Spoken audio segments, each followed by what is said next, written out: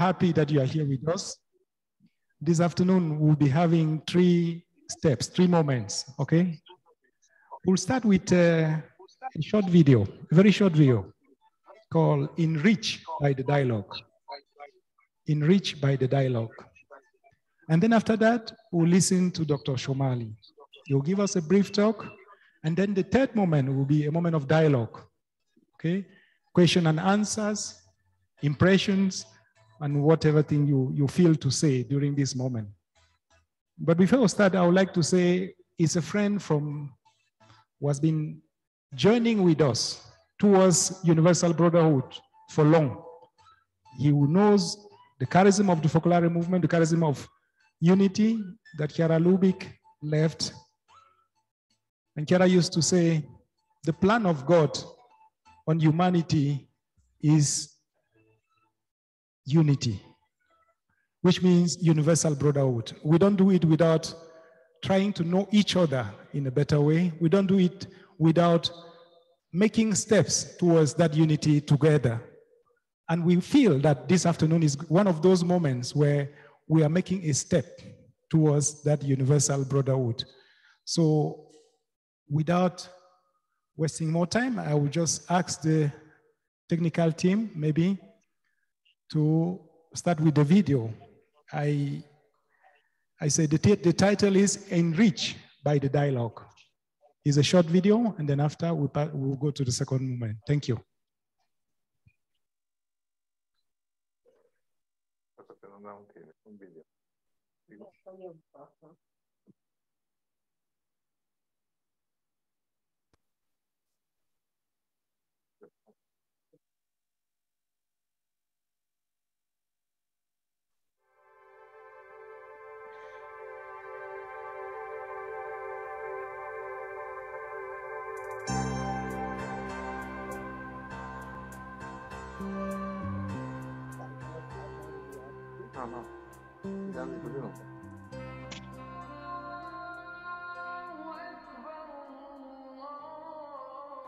The Focolare movement first established contact with Muslims in the Middle East in the late 1960s.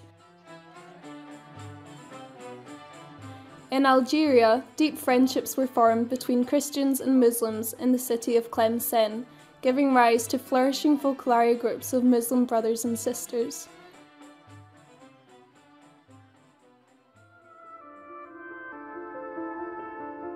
In 1995, Cardinal William Keeler, Archbishop of Baltimore, introduced Chiara Lubich to his great friend Imam W.D. Muhammad, leader of the Society of African American Muslims.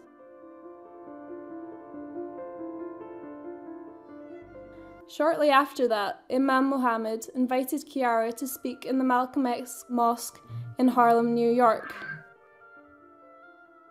This led to a pact between them to work unceasingly for peace and unity, which continues today through regular encounters between African American Muslim communities and Focolare members all over the USA. In Britain too, over the last 20 years, Focolare has been enriched by its contact with people of many different faiths. In 2004, Chiara Lubich addressed a gathering in the Westminster Central Hall entitled, "What Future for a Multi-Ethnic, Multi-Religious, Multicultural Society?" Our experience tells us that anyone who wants to move the mountains of hatred and violence today faces an enormous task. But what is impossible to millions of divided and isolated individuals becomes possible for those who have made mutual love, mutual understanding and unity the driving force of their lives. When we from different religions enter into dialogue with one another, when we open up to each other in a dialogue of human kindness, mutual esteem, respect and mercy, we are also open to God. We allow God to be present in our midst. And what better guarantee than the presence of God? What greater help for us in order to be instruments of fraternity and peace? In 2015, young people of the Focolare and of the Islamic Unity Society held a joint weekend at the Focolare Centre for Unity in Welwyn Garden City. Myself and other members of IUS, Islamic Unity Society, a Muslim youth group, charity based in London and Manchester, have come to meet and work with a great organisation that's the Focolare movement. Personally, I've learned that there exists so many people that still are so passionate about serving God and working for God and serving humanity, instead of having interfaith where it's merely an understanding perspective, so I understand who you are, you understand who I am. It's interculturalism, whereby we say that I'm learning from you as you learn from me. This weekend I've spent time with people from all around the world and from different faiths and backgrounds, and I've heard about how they live their lives and how they try to do good in their community. It's been fantastic this weekend to mix with Muslims and Christians, Anglicans, Catholics, a real mix of different people, and just hear their stories and hear their thoughts on the ways that we can dialogue successfully with other people. Opening your heart, opening your ears, listening, knowing when to talk and when not to, and trying to focus on God, trying to focus on what's really important rather than on yourself, you know, trying to push the ego to the side and focus on what's important, which is God. With me in 3, 1, 2, 3,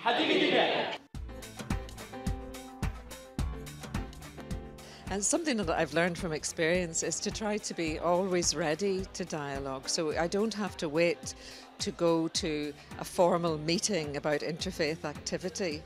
I can be ready to dialogue with whoever's next to me in the canteen. I don't have to tell them I'm ready to dialogue with you. It's just about having an attitude of openness and looking for connections with people. So it might be no more than handing them a clean cup. Do you care? Do you care about multiculturalism? Do you care about dialogue? The characteristic of 2015 Regenerate meant that the answer was unresounding. The answer was, yes, we care.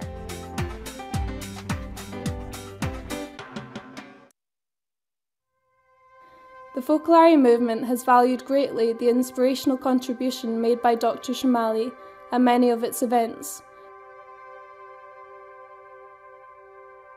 In 2016 and 17, in Birmingham, London, Leeds and Glasgow, the Focolare has collaborated with Muslim brothers and sisters, and together with them is committed to work for a more peaceful, more united world.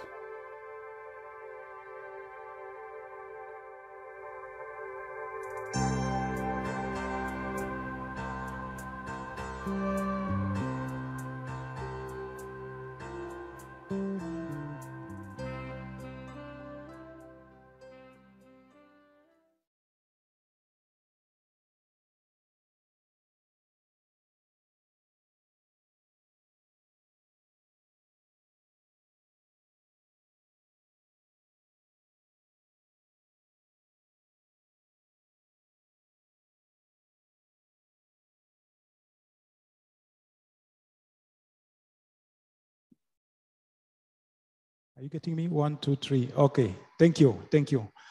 That was just a summary of what has been this journey with the Muslim, and in a special way with Dr. Shomali and all the scholars who are accompanying him.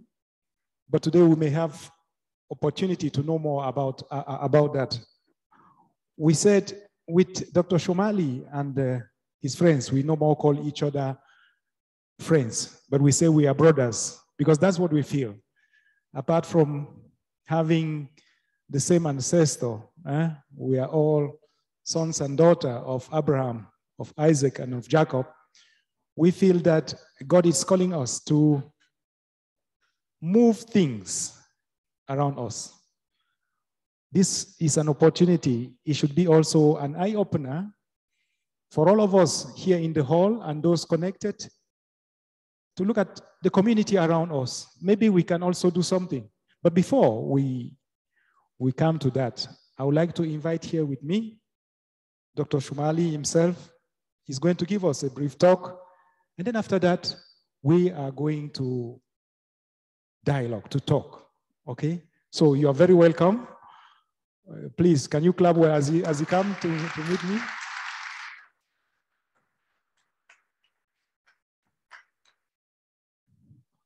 Welcome.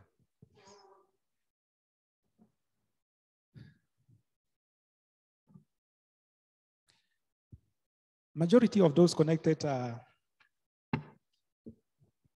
those who live the spirituality of unity. But we know that you too, you feel like being a son of Chiara Lubich, and you have accepted to share with us your views, your life, and whatever you know about this dialogue between Christians and Muslims. So we are eager to listen to you. And surely after that, people will have some questions to answer. So you're very welcome. Thank you. Peace be upon you, all who are here and all who are with us on Zoom. In the name of God, the compassionate, the merciful, I am very happy and delighted to have this opportunity to meet here and also with our Focolare brothers and sisters, and with some of our other Christian brothers and sisters and Muslim brothers and sisters. And it would be interesting if you, at some point, introduce people from different parts of the world that are with us.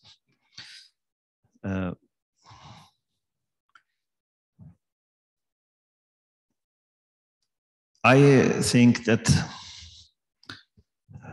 our faith in God, if it is real and if it is in the way that God has expected from us, cannot bring except closeness to each other. Like when you have two lines coming from the center of a circle towards the, outer space, the more you go away from the center, the angle becomes wider and wider. When you go to the center, it becomes closer. Once we had a conference at the University of Oxford, and a Christian friend asked, what do you think is the sign of progress in spirituality? I had asked him this question, and then he turned it back to me. So I said, there can be different signs, but in my understanding, if you make progress in spirituality, it means that you are getting closer to God. If you get closer to God, one outcome is you become more kind to people, more caring and loving for people. If your spirituality is just between you and God, and you don't bother about people, this is not a true spirituality. So true spirituality should bring more love for people. And the second is that it should make prayer more and more precious for you. Because for a believer in God, nothing is better than having a chance to talk to God. And my idea is that when we pray, our prayer should be supported by our work. So if I ask God for knowledge or for, good income, etc., I should also act in that way. But the main thing that works is my prayer, not action. Is the action that making my prayer serious to God. If I pray and don't do anything. So a true faith is the one that makes you closer to God and people at the same time. There is no way to rise vertically. You have to rise vertically and also widen your heart horizontally. We find people in different traditions, whether it's in Islam or Christianity or some other faith. Normally, when they are more spiritual, when they are more leaning towards God, they become more open. They become more tolerant, more caring, more charitable. So these are general things that everyone understands. But thanks to God, through my about 25 years of trying to explore people of other faiths, and especially Christian brothers and sisters, and my relation with many Christians in different churches, and in particular with some groups, and in most particular way with Focolare, I have been able to witness that true faith in God is not measured by the doctrines that you believe in, by the rituals that you perform. One of the common, mistakes perhaps is, and I had myself this kind of understanding, and I'm not saying it's 100% wrong, but it's not complete, it's not adequate. And if you think this explains everything, this is a mistake. I used to think that when there is a person that shares with me the same doctrines, for example, I am a Shia Muslim, there is a Shia Muslim, he is closer to me. Then a non-Shia Muslim is in the second circle. And then a believer in God of Abraham, like Christians and Jews. And then people who believe in God, but maybe not from Abrahamic community, maybe they don't have our understanding of God. And then people of goodwill, like this. So who are closer to me? In this understanding, the people who share with you more doctrines and more rituals. But later I thought this is not enough. Because true faith, as we said, is not based on what you believe only or what you do only. True faith, we said, it's a matter of your closeness to God and people, your openness to God, your submission to the truth. So in this understanding, who is closer to me? If I am a God-centered person, those who are God-centered, they are closer to me. So I can be a Shia Muslim, and there is a Sunni Muslim who is deeply devoted to God. And there is a Shia who is not connected to God. Which ones are more closer to me? In the past, we used to think, or at least we were not maybe clear, that doctrines are not enough to judge. Maybe there is someone who is sharing with me my ideas, my practices. Maybe he's even a family member. But I see his life is just for the sake of, for example, worldly gain, just for example, they want to have, money, they want to have comfort in this world. But maybe there is a Sunni who is devoted to God. Or maybe there is a Christian who is devoted to God. So if I am truly faithful, I should not think who is closer to me based on the doctrines, based on the practices, let alone based on color, on language, on geography. A faithful should think, who is closer to my Lord? Who is trying to please him? Who is submitting himself also to the will of God? So this kind of understanding was supported by my experience of meeting people from other schools of Islam or from other religions, in particular Christians, that I could not close my eyes. I could not ignore the dedication that I see in them. And thanks to God, I had not such kind of upbringing or such kind of mindset that, you know, I was trying to close my eyes. Actually, I was trying to see work of God in other communities. So with our Focolare brothers and sisters, I felt that there is something genuine here. And this was not something easy, because I am a philosopher, I am a theologian, and I am hesitant to rush in my judgment. I have also responsibility of people who respect my idea, so I should not, rush and, get emotional. So what I did since about 97, I spent lots of time visiting Focolare houses, spending time attending Marapolis. The first Marapolis was in Lake District, maybe 97, 98 that I attended.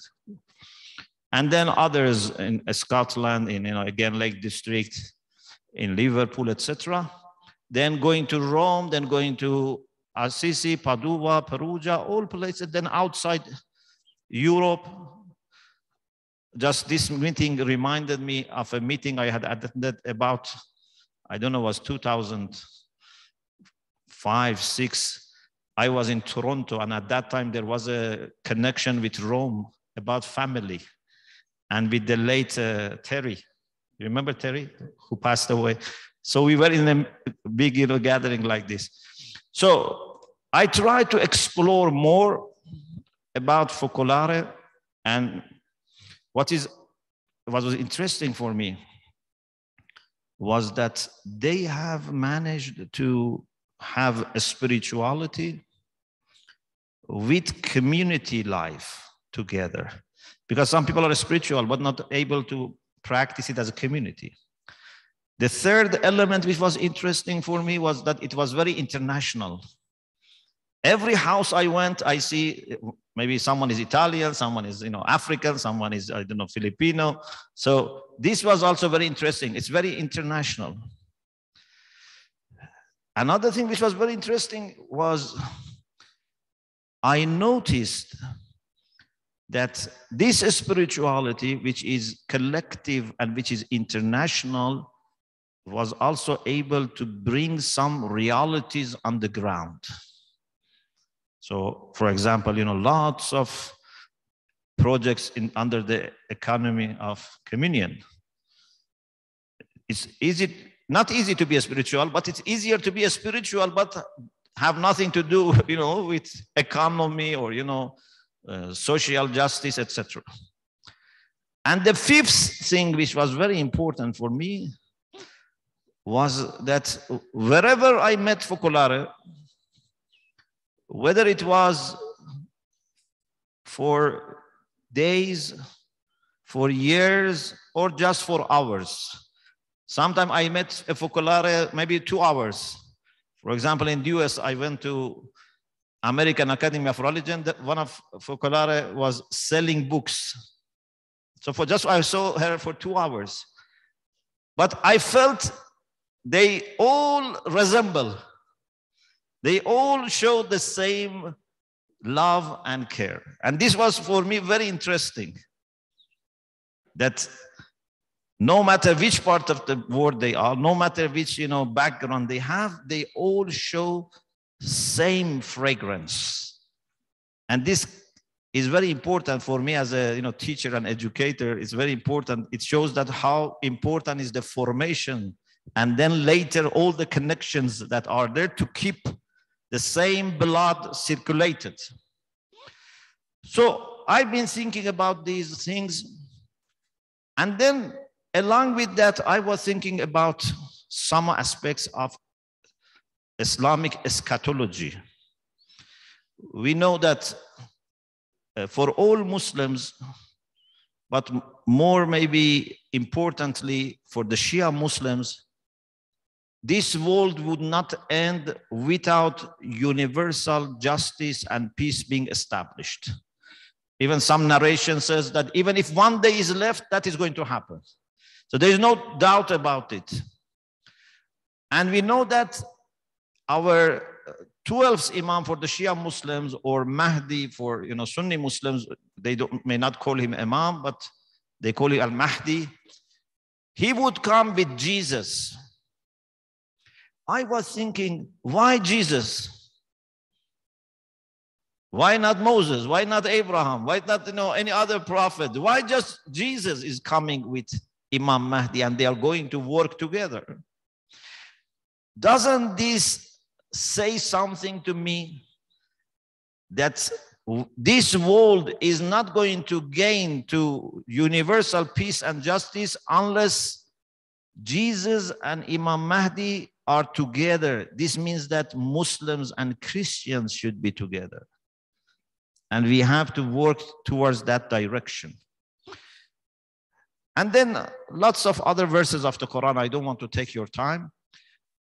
It all put me in this kind of thinking that, first of all, I have to work for unity. Inside Shia community, inside Muslim community, inside Abrahamic faith, with other people, we should build unity over unity. I remember once, we had a panel with some of our Christian friends about Muslim-Christian relations, and a lady came afterwards and said, when you talk about unity of Muslims and Christians, I am afraid. I don't know which faith she had, or maybe no faith. I said, we don't get united against anyone. We just get united in order to actually reach out better. Our unity is not against. So I can work for unity inside my community, and at the same time unity with all Muslims, unity with Abrahamic faith. Any opportunity that we have for bringing people closer to each other, we should use. You don't need to work either for unity in family or unity in community. Family, community, everything. So I have to work for unity. It's very natural then to think, who are other people who work for unity? And try to appreciate what they do, try to learn from their experiences, and extend your hand to them for working together for unity. My conclusion was that our Focolare brothers and sisters, they have managed to make a lake of unity. Every human being is like a drop of water, okay? But when we get together, we become a lake. What can a drop of water do? Very little. But when you merge, when you have unity, then there is no limit in what you can do. Even I believe when we say man is made as image of God, I think it's man when united with others, not man which is divided. United humanity is better image of God than divided humanity. So I noticed that Focolare have managed to merge and become a lake. I, as a Muslim, acknowledge, appreciate, admire that thousands of men and women, they could do lots of other things, but they devoted their lives to God and they try to live this spirituality of unity. This is what makes me grateful to God and to them. And also I saw some of the characteristics of people that are going to help Jesus and Imam Mahdi. For example, something which was very interesting for me is that we have in some narrations that helpers of Imam Mahdi are united in hearts. قلوبهم مجتمعة بالمحبة والنصيحة. And they are so close to each other that when you look at them, you think they are brought up by the same father and the same mother. كأنما رباهم أب واحد وأم واحد. And I had seen myself this.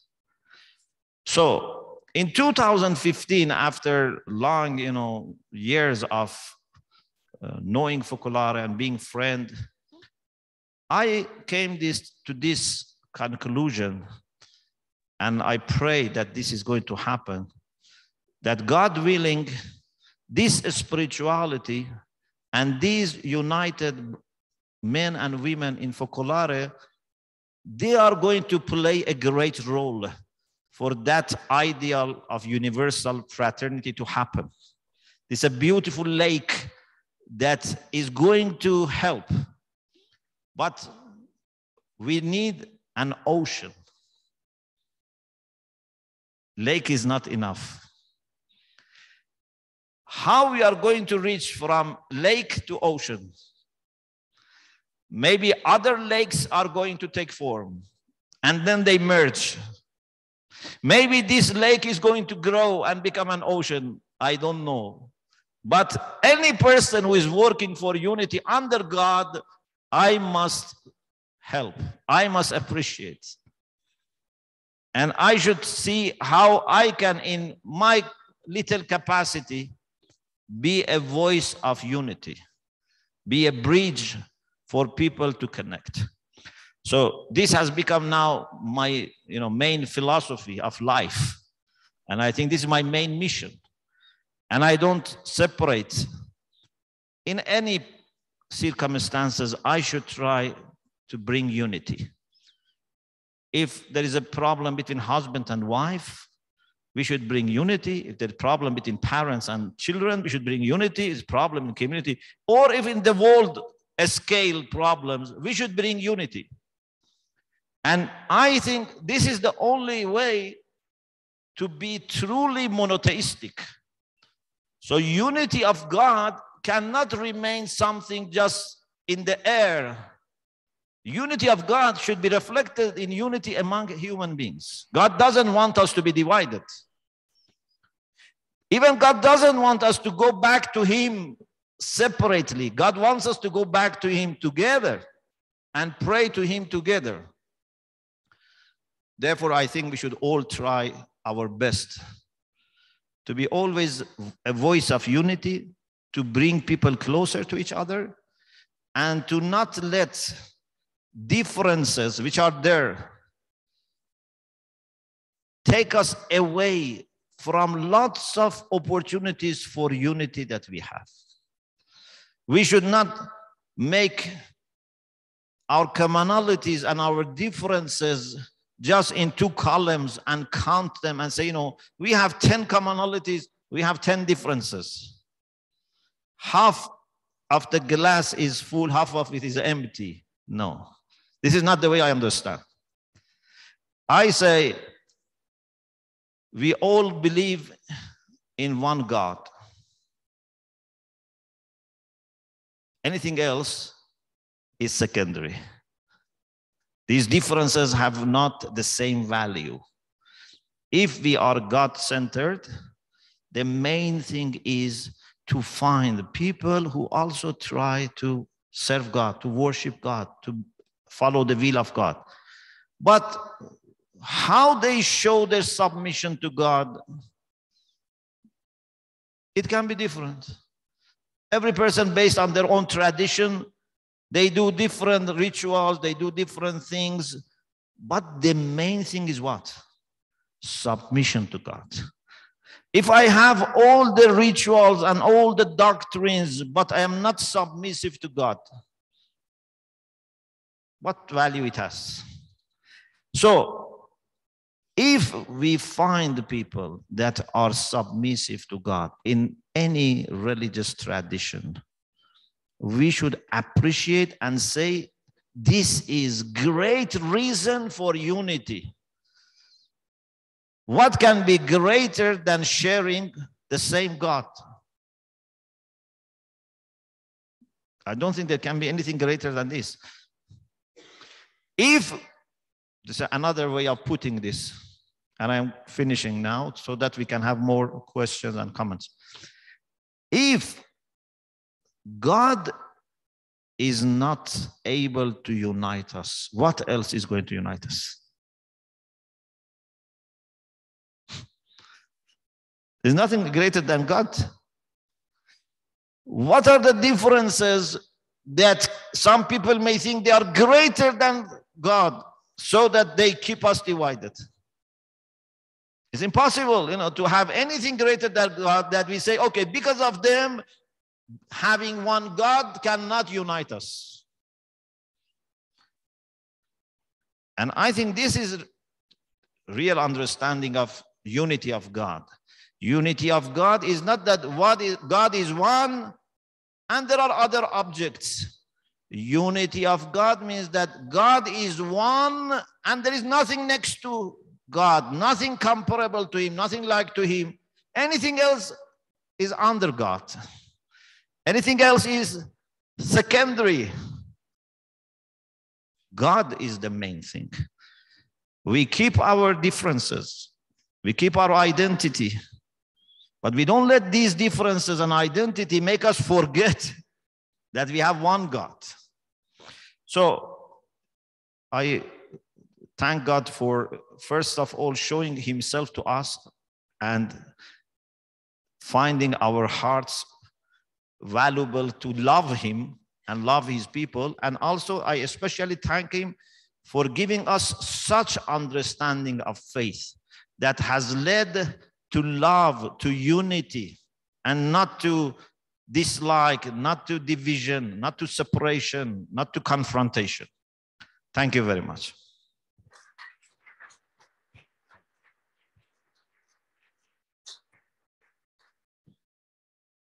Thank you, Dr. Shomali.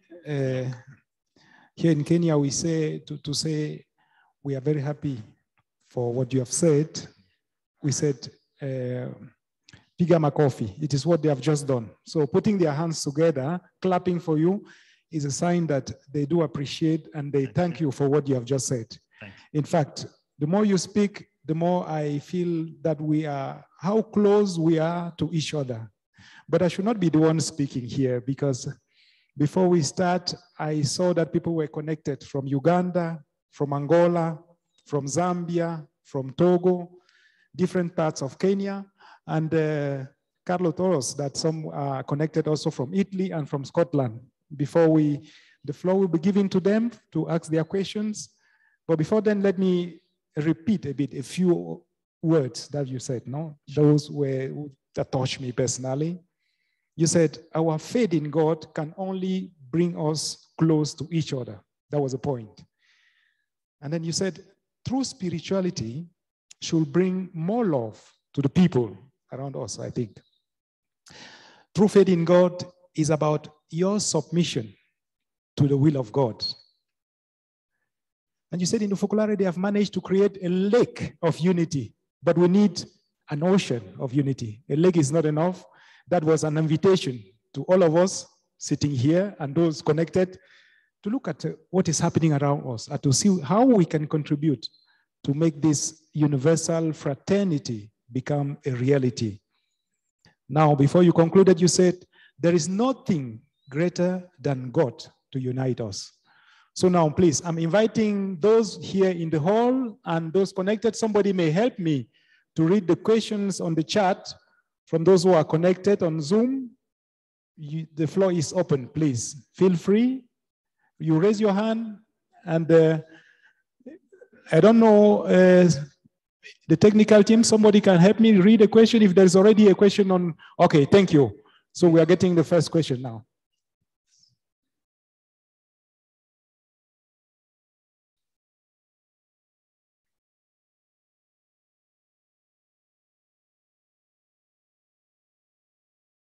If you can also tell us who is asking the question. You can you hear me? Yes. Okay. We are a bit louder. We are receiving slowly, but we can start from the whole. Okay, we can start from the whole, eh? Okay, so if there is any question here in the hall, the question is welcome. The microphone is yours. Okay.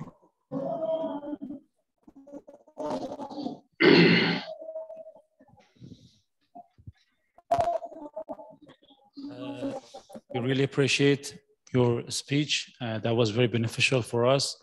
One question is in my mind that says, okay, bringing others to unity is a good option, is a good and mandatory for us.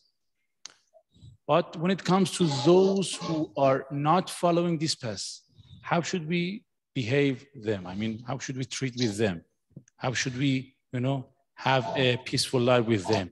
Is it any possible way for us to bring them to our, side or not? Thank you. Yeah.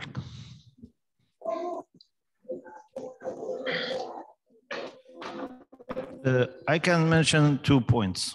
One is that I think for every person, at least there is something with which you can establish a good relation. Even it can be a common concern. For example, now we have, concern about ecology, about environment. Maybe this is an area that we can work together. And I think any of these issues which are genuine, which are real, are all leading us towards God. If we work for ecology, we are getting closer to God. Maybe people don't realize, but this is moving towards God. Maybe we work on family, how to strengthen institution of family. And again, this is something towards God. So with every person, we can find something. Maybe the only people with them we cannot find anything to unite are those people who have lost their humanity.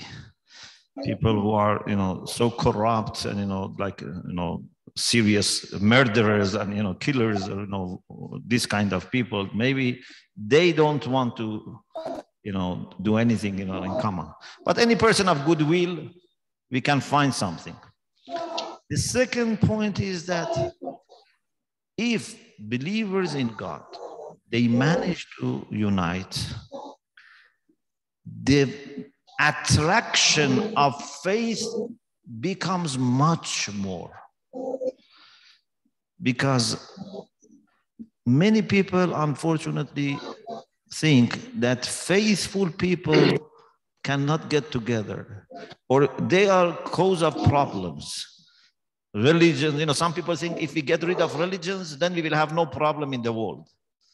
This is not true, but this is propaganda. They want to put all the blames on religious people, and therefore some people are not just atheists, they are fundamentalists in atheism. So they want to eradicate any sign of faith.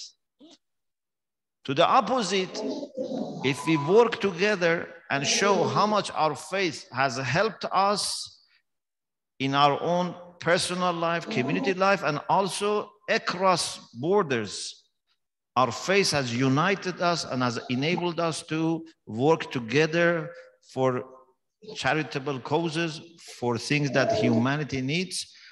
This kind of thing would be very attractive to people who may not be faithful.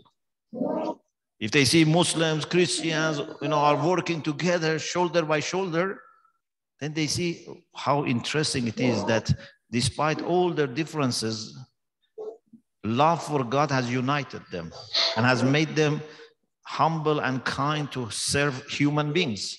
So they want to try to test. So this is the second point. Thank you very much. Yeah. In fact, what you said reminds me of what Kiara used to say. That the unity that we portray will attract more than the speech that we make. So you are saying exactly the same thing. Okay. Now, I'll still invite the people on the chat, those who are connected, to write their questions on the chat, and somebody will read. It seems there's a question now. Can you hear me? Yes. Okay. We have one request. Yes, sir. Okay.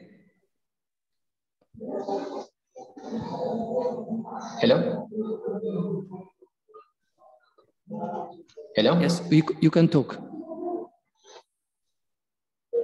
Yes, Ustaz Adam Sabiara from Uganda. And thank you. We can hear you, Dr. please. Shomali, Maybe you have to open. Okay, it's okay now. Thank you, Mr. Shomali, a great scholar, a writer, and we've been reading much of your writings. And what you have delivered to us is not different, actually, from the impression we get from your writings. It's an impression that I got that has strengthened my thinking that in Islam, we are from God. We should be with God so that we return to God. Inna lillahi wa inna ilayhi raji'un. We are for God, and to Him we should return. So you cannot return to God when you are not with God. To be with God, ma'Allah, is what is referred to in Christian terminology as Emmanuel, being with God. If you are with God, though from Him, you are with God, you are not with God here now, then we shall not return to Him. So you cannot be with God when you are not giving peace to everybody. Like God gives peace to all the universe. Even God, the made a decision to destroy Lucifer. Lucifer is his opponent, but he leaves him to continue living. So this is, if we copy that one, because God with all his power has not decided to destroy Lucifer, Shaitan. So you are different from me. We can live together, just like God leaves his opponent to continue living like that devil. So we should be sympathetic to others, although we are different in faith. That's the impression I got from the doctor. And if we move with God, we are close to each other, although we are different religions, where then we shall get to that perfection. And perfection is what we are looking for, and it is what is meant by paradise. This is the total pleasure. You live at peace with others, although you are different. Thank you, Doctor. I'm Adam. Thank you very much. If I understood well, so your idea is that if we are with God, then certainly we will work for peace and unity. And it was a confirmation of what we discussed. And I agree. Thank you very much. I think any person who is a man or woman of God can only bring light to this world, only bring peace, hope, and therefore be a voice for unity. Thank you very much. That was more an impression than a question. He was also in Tangaza course for 3 weeks, and he's now connected from Uganda. We appreciate. We have a question to Dr. Shomali. How do you deal with the challenges posed by your own brothers and sisters from Muslim community who may not agree with you about the issues of Focolare movement? Thanks, from Karen, Nairobi. From where? From Karen, Nairobi. Cairo. Karen is. Karen, yes. I think people may find it difficult to accept what I say unless they know me well and they trust me. But even if they trust me, before they see themselves, maybe they think I am, exaggerating or whatever. This is why I try to, help many people go to Marapolis Centre, for example, here or in Lopiano or Monte, we go together, and also in their own cities, we try, to put them in touch. In the last about 4 or 5 years, we have had many people who have at least been to one of these places, and many of our people have been to 2 or 3 places. So they see by themselves that this is the reality. And I think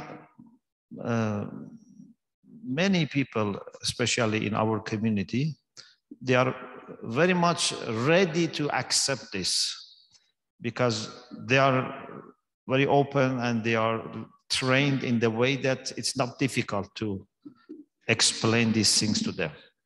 If people are properly educated Islamically, I think they would find this easy to accept. Just they may not be sure about whether this case is, for example, genuine or not.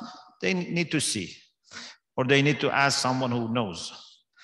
So I try to introduce Focolare movement. Normally, any place I talk about Muslim-Christian relation, I mention at least once, twice, sometimes many times, Focolare friends, because I think people should know. And I think God has gifted not only you, God has gifted humanity with this spirituality and this charisma. And we need to introduce to people, and little by little, more people are becoming aware. And it's also important that if they are inspired to try something for unity in their own tradition. So I sometimes say, start wherever you are with few people, establish unity among yourself, and then God brings more opportunities to you. Thank you, Doctor. Another question. Yes. Dialogue is fundamental, but sometimes it feels passive and only engages those who are willing to listen and understand. Is there a more active way of reaching out to people, especially those who are more radical? Yes. Dialogue is, I think, a very natural choice for human beings. Human beings should always be communicating. In logic, when we define human beings, in Arabic, we say haywan al-natiq. We say an animal that speaks. And then they explain that this speaking is not just speaking, means thinking and speaking, like logos. So I think there is a connection between logos and communication. If we didn't have logos, we could not communicate. And if you stop communicating, our logos goes into decline. So it's very natural for us to talk.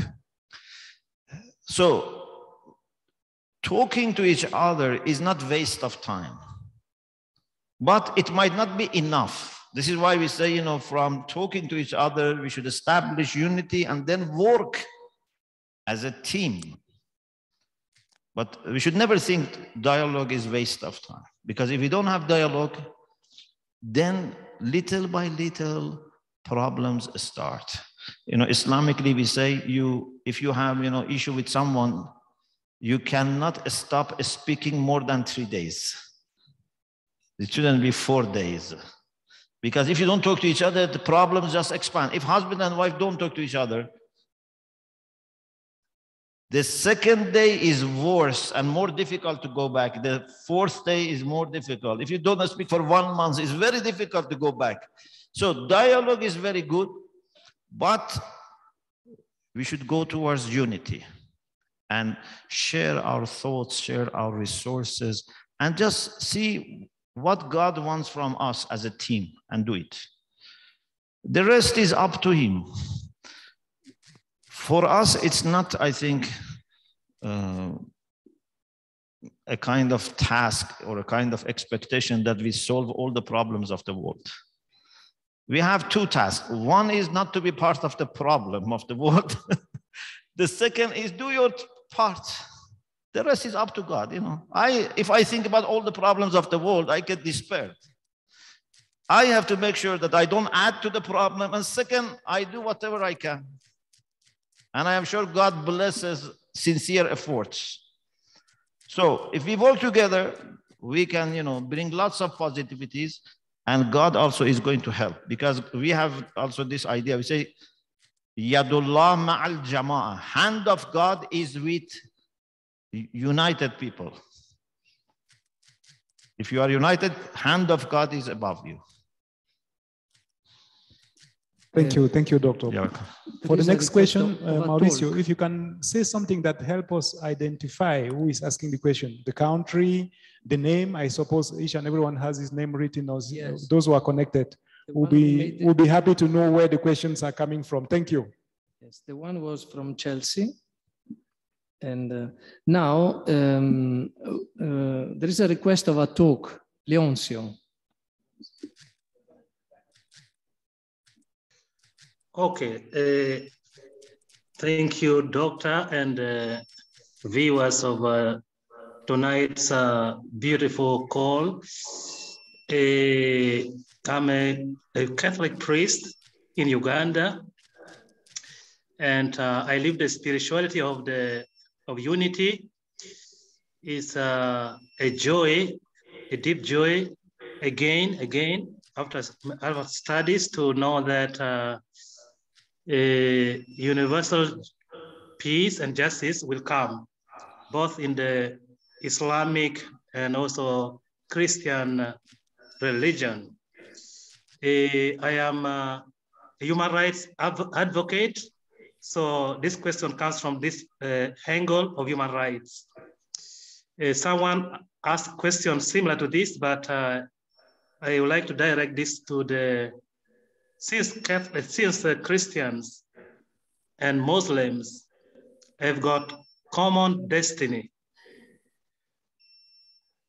how could we together dialogue with the states? The states at that position, politicians in particular, they are the greatest stakeholders for human rights in the world. They are leaders of states, they are heads of governments, they are heads of countries where all religions live. How can Christians, Muslims, with the common goal, dialogue with our states, dialogue with our governments? Because some Christian governments and also some Muslims governments, they have this difficulty of respecting the value, the dignity, the liberty, the equality of human persons. How could this, I want to respect and beautifully recognize this very conference going on. Could we, in this conference, have a position that we can refer to, that we can together dialogue with our governments better? Thank you. Thank you. I think the question was how we can have dialogue with the states and governments. Yes, that's it. Yeah.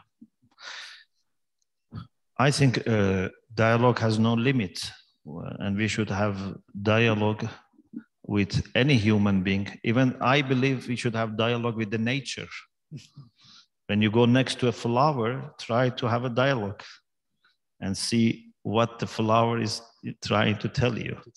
Everything has a way to show the beauty of God and to communicate to us. So we have to train ourselves to be attentive to every creature of God. So when it comes to human beings, certainly it's obvious that we should have dialogue, and with the state, with the politicians, we should have dialogue. But again here, if we are united, we can have better dialogue. Otherwise, they may think we have our own sectarian or our own religious selfishness, and we want always something for ourselves. Or they may not bother about us because they think they can keep us divided, and then they do whatever they want, some of them. But if there is unity, and with unity we present a case which is not for one particular group, it's for all of us, then I think they will hear us better. But we need also to be patient. We shouldn't, quickly feel despair that maybe, you know, I tried twice, 3 times, it didn't work, but try it 4 times, 5 times, you know, with patience. We have to be persistent. So I don't find any case that if we are united, the chance of success does not increase. I think always chance of success with unity increases. Thank you, Doctor. I would like to remind us that we're having 28 points of connection. Now I'm seeing 37 points. The audience is increasing. And I'll still remind those who are to ask a question to introduce themselves well so that we know from where they are really talking. Please. Yes. Is there any other person? Yes, there is a reaction from Adam Sebiala who talked before. Yes. Just I mentioned, to disagree with the reality of unity is just a temporary short-sightedness. Unity is a reality more understood by those who have tried violence. The refugees from Middle East to Europe understand the value of unity and peace than others. Radicalism is unsustainable, and after a time, those isolated pockets of radicalism should lose the appetite. So to disagree with unity is a temporary short-sightedness. Yeah. Because to disagree with unity is a temporary short-sightedness, because the reality will tell you the difference, the opposite. Yeah. Maybe we get another question from the hall, if there is any. Mauricio, yes, we take a question from the hall. There is a question of Professor Mbaye. Wait, from the hall first. Professor Mbaye will come later. Okay.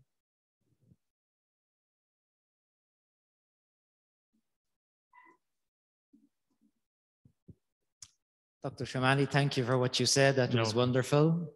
My name is Robbie. I'm here at Marapolis Piero. My question concerns the relationship between faith and reason. There was a survey done in American universities among young people who say they don't believe in God. And the biggest percentage of responses to that question, the biggest percentage of answers was, they said, because science has proved that God does not exist. Okay. So there is that view of science, reason, with its own methods, etc., and that faith is just some sort of a silly, childish belief in a God, and okay. So obviously that is a very, you could say, weak understanding of the relationship between faith and reason. In the Christian tradition, for many centuries, there has been a reflection on the relationship between faith and reason. In your own tradition, in the Shia tradition, has there been a process of reflection on the relationship between faith and reason? And how do you think, what is the importance of this reflection in relation to this contemporary situation where we have many people who make, let's say, a rather immature, we might say, comparison between faith and reason? Thank you. Thank you very much. This is a very good question. Actually, our second round of Catholic Shia dialogue in 2005 was on faith and reason. And then with our Catholic friends, we published this volume, and it's Faith and Reason in Theory and Practice. So it's a collection of papers from Catholic side and Shia side about faith and reason. Our understanding is very similar to the Catholic understanding.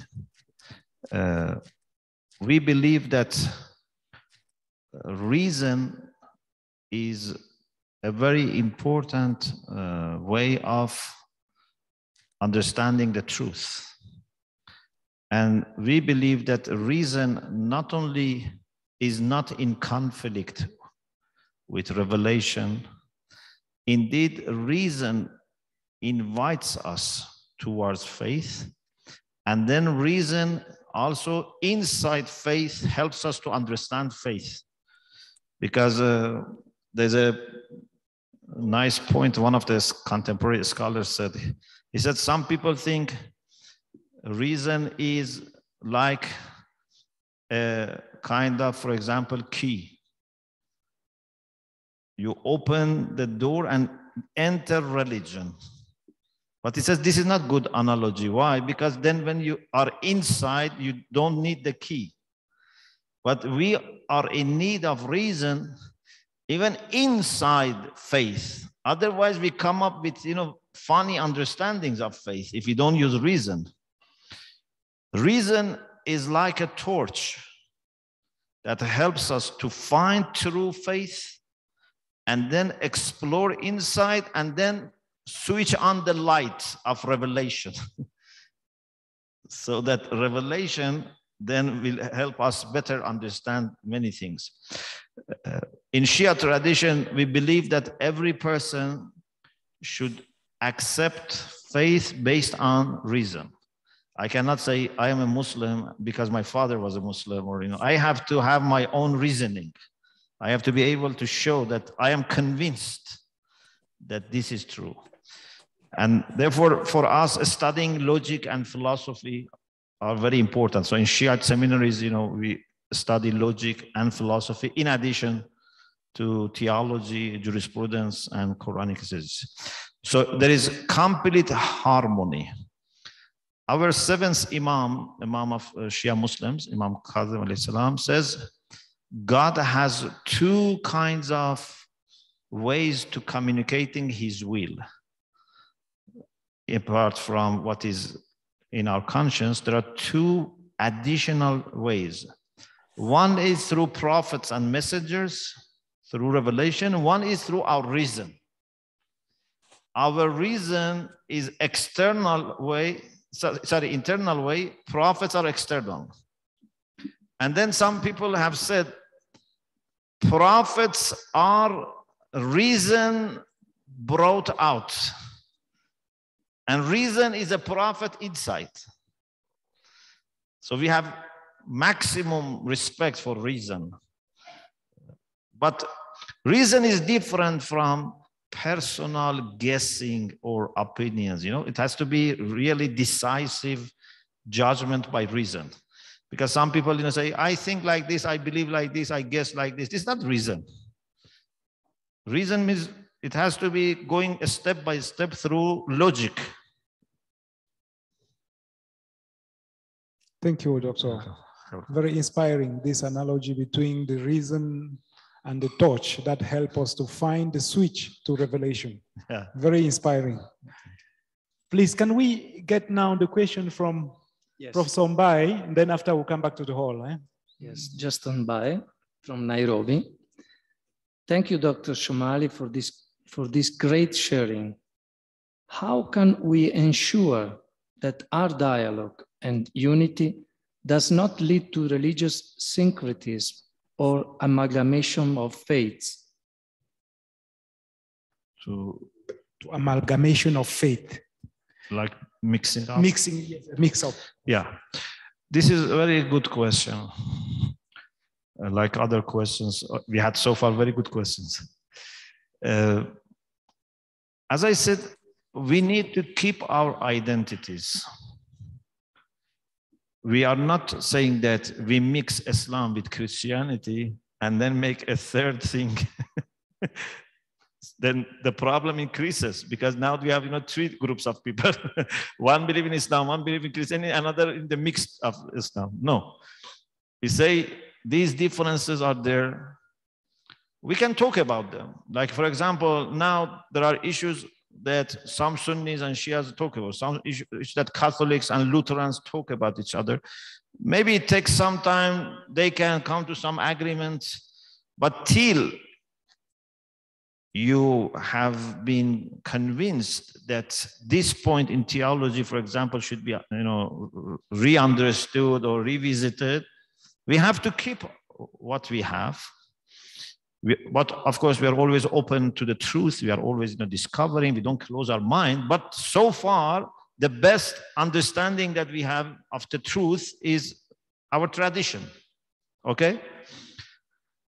So we need to keep this.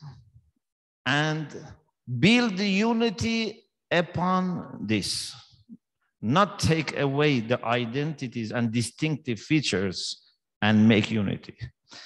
It's like, for example, if we want unity between husband and wife, it's not that husband forgets that he's a man and wife forgets that she's a woman, and say, you have to be something in between so that you can be united. No, it's distinctiveness of each of them which contributes to unity. So the example which came to my mind in University of Palermo was this example. I said, like organs of body. Heart is different from kidney. Kidney is different from liver. Liver is different from eyes. Eyes are different from ears. Each are different. If heart gets confused and thinks that I am kidney, and the kidney thinks I am heart, then they cannot function. They have to keep their identity. But all of them should know that there is only one way to remain alive, and that is if they connect and support each other. Yeah? So if heart says, I don't bother about the rest of the body, I don't want to unite with you, then cannot survive, and the rest of the body also cannot survive. So identity, distinctiveness helps in establishing unity. Thank you, Doctor. We get a question from the floor here now.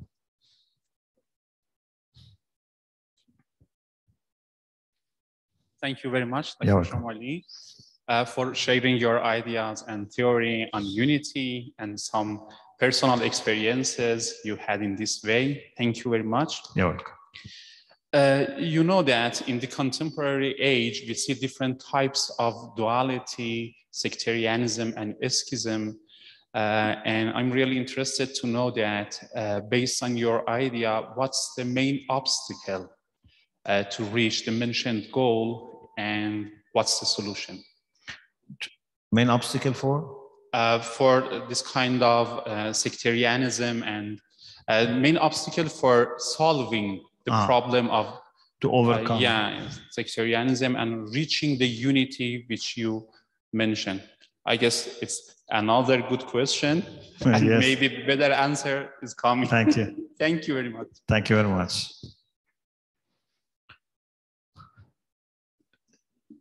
Because I think we have different kinds of ego.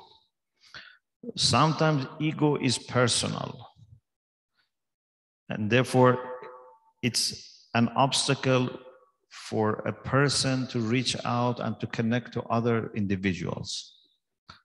But sometimes ego can be a religious ego. Sometimes can be a sectarian ego. You think it's not ego because you think, I am trying to promote my faith. I am trying to promote my, community. But in reality, you are promoting yourself. And you are covering your ego by using names which are sacred. For example, I want my church or my mosque to be the best in this region. And you think this is for the sake of God because I am improving the church or mosque, But this is not for the sake of God necessarily. Because if you were not in this church, you didn't want this. The reason you want to improve this one is because you are here. And if you were going to another one, then you wanted to that one. Sometimes, unfortunately, people, and actually many times, people who have not eradicated ego altogether, their ego takes different shapes and forms and come on their way and becomes an obstacle. We need, as servants of God, to really work on our, motivations and our intentions, and not let ego get, especially into religious. Because if ego comes to your business, it's a problem. If ego comes to your family, it's a problem. But if ego comes to religion, it's tragedy. Because religion has so much of power that if we bring ego to religion, it can cause misery to many people. Unfortunately, sometimes people with reference to religion did things that if they were not religious, they were not able to do it. Because they think I'm doing this for the sake of God. Not knowing that they are doing for the sake of themselves, that they are using the power of religion. So we have to work on our humility, on our sincerity as well. So this work for unity is in need of theological reflections, spiritual reflections, meeting, discussing. Lots of things should work together so that there is no blockage in our mind or heart. Otherwise, we cannot work for unity. Working for unity, in a sense, is very difficult. Because unless you are pure, you cannot work for unity 100%. Maybe you unite with someone, but then cause problem for other people. You have to be very pure and selfless so that you can really work for unity. Thank you, Doctor. Thank you. I think we really need to be out of ourselves to be able to work for unity. Yes. We have to be out of ourselves. I would not like to abuse on your patience. We know that we have been connected for some time. We may take 2 more questions, one from the floor and one from those who are connected online. I don't know if there is somebody online who has a question. Mauricio, if not, we start with a question here in the hall. Yes, you can continue with the floor. Okay, Father Ade, you have a question.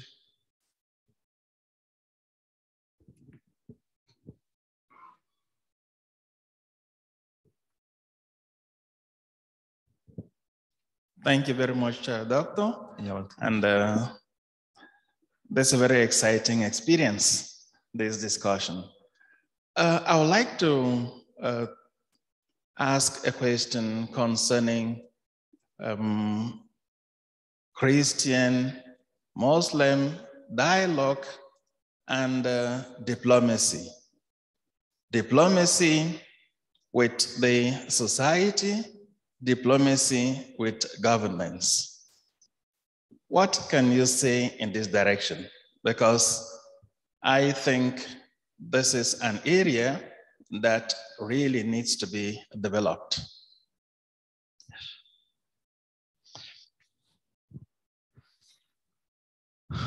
I think God has his own diplomats.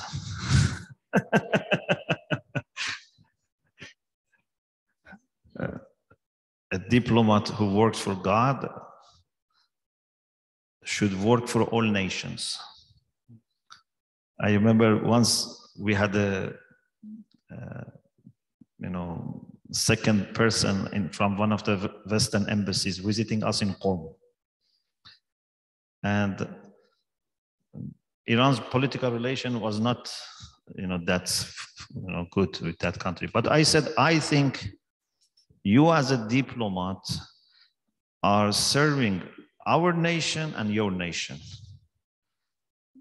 because you are the one that, if there is anyone to defend the interests of our people and show, for example, greatness of our culture, etc., is someone like you who has been here and living with people here.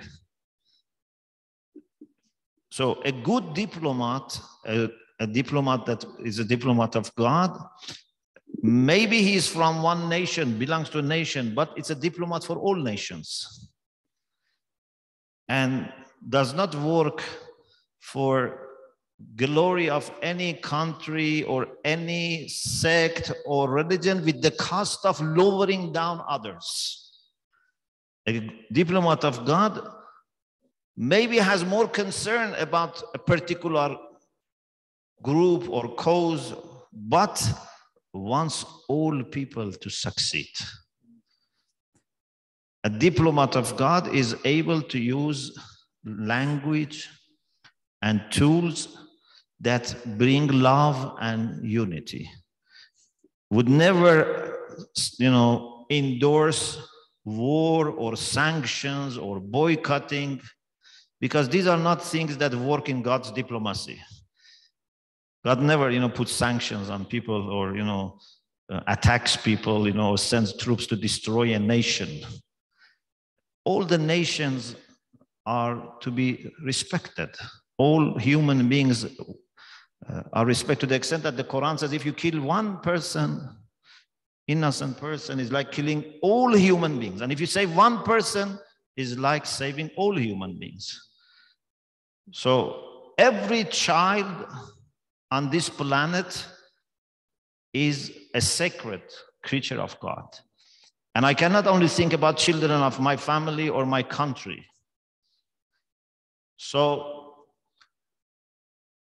if we had, real kind of United Nations, because this is not United Nations, really.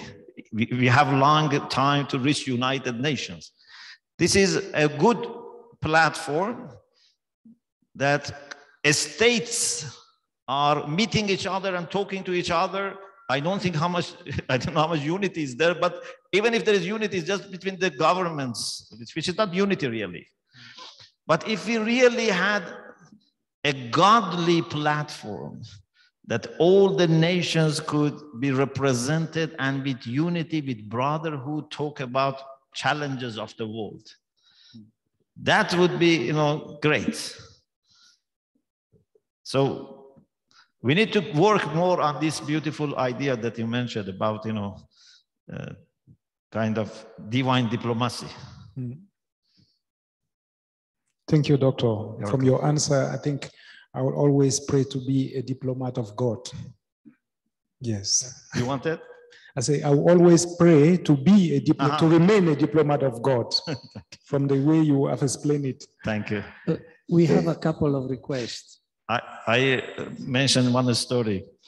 Many years ago, when I was in Qom, we had a group from Gregorian University. They visited our institute in Qom, and I went to see them up to the gate. Then one of them said, "We are waiting for new Iran's ambassador to Vatican, because Iran has two ambassadors in Italy, one to the state of Italy, one is to Vatican." So he said, "We are waiting for the new one." And he said, "Maybe you should become ambassador of Iran to Vatican." And I said, "I am already an ambassador." He was surprised. I said, "I am ambassador of God for all nations." And this is, I think, something that is more honorable than being ambassador of one country. Oh, yes, it's bigger. We want to serve all nations. Once I was in Canada, and there was a picture and was a flag of Canada also behind. Then someone said, "Why you took picture with the flag of Canada?" I said, "I can take picture with flag of other country. It's not that, I am forgetting my own country, but these are Canadian people and I respect their flag and I can take pictures." So we should not let these things limit us. We should look for opportunities to reach out. Thank you. Mauricio, Yes. So the two questions online will be the two last questions, then we will conclude, because our visitors, our guests, they also have another program after this. We have to we try to respect them to the best we can. Yeah. So please, can you give us the questions? We give the word to Marilyn from Cameroon, who is currently in Nairobi. Good afternoon to everyone, and many thanks, Dr. Shomali. Good afternoon. Mine, as I wrote, is not a question, but an impression. I've been so impressed by your various responses to the questions. Above all, also the first presentation in talking on our closeness with God. One joy, confirmation that came to my heart is that I am one passionate about peace education and its promotion, which, as we all know, the cube, through the cube of love, to promote the cube of love as the cube of peace in the field of education. Because from my own life and also in the experience with my students some years back in Cameroon, I realized that it's a tool which breaks down all barriers. But in working on a project, on applying in the area of education, in the area of peace, I felt that the cube I had, or some of which I know, I felt something needed to be adapted to our reality in Africa. Since there, the word Jesus could not come in. But I had felt it is good not to work alone, but to work with my other friends who are also passionate about it, who do already live it in schools, but I know in other parts of the world. And last week, it was really a great joy for me that connecting with one of my friends, one of our sisters in Tanzania, and asking how she lives it in school. Actually, she promotes it in her class. And she told me it's going very well. And she added, where there is Jesus, she put God, that is to see the presence of God in every person. So it was a big joy for me. I felt that is the kind of word, that is what I needed, because in our African context, you cannot completely not put the context of, God in this reality, which is something that we all believe in. So the more you spoke of, the more I saw it really as the answer to something I had been, which I felt is necessary to be part of that cube of peace. There is the one used in many parts of the world where you cannot talk of God, but our reality here is different, which I felt was something to come in. So thank you very much. Thank you, thank you. May God bless you. He told me they did that for respect of the others who are of other religions. So as you spoke, I saw that it is really the point. Thank you. Blessed are the peacemakers. Thank you, Marilyn, for that experience of making the peace of love more universal. The second... Yes, now we give the word again to Leoncio from Uganda. Leoncio, we're listening to you. Yes. Okay, thank you, Doctor and members again. Yes, I asked a question about religion and the state. With my experience of leadership and from a war experienced community for 2 decades, I bring this question again, close to the first one.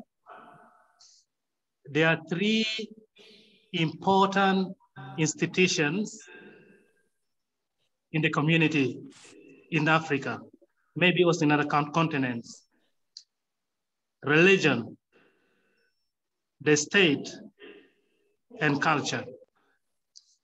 And for the peace of the community, there are people who believe and follow their leaders depending on where they belong. Could be religious, could be political, could be cultural. So in the context of religion, in the prayer of Jesus, Father, may they all be one, we have witnessed again and again when political leaders, cultural leaders, religious leaders are united, there is the peace. So I have realized that we have not yet brought cultural leadership. In my question, I've not yet brought in the earlier one. Could this call, could this conference become an opportunity that unite religious, cultural, and political leaders together for the peace of the world? How could we do this, dear Doctor? So if I understood the question, you were asking if this conference could be the call to put together religious leaders and political leaders. Is that true, what you were asking briefly to say? Political, cultural, and religious. 3. Together. Together. Yeah. So previous one was about government, and now it's with culture as well. Yes, of course, as I said, there is no limit for dialogue and for unity. We have to certainly work on the culture and all the factors that, you know, affect the culture. For example, we talk about peace, but the games that children have and spend hours on these games, many of them are not, you know, in favor of peace. They are in favor of, you know, killing and, you know, demolition, etc. And you get credit if you can, you know, destroy better. You don't get credit if you help poor people. You don't get credit if you build peace. So we have to work on all these things.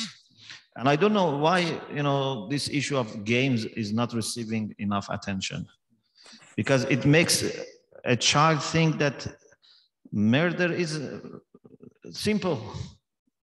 Because it's very difficult for a child to make distinction between what is real, what is not real. When they see something on the game, on the internet, then they think real life is also like that.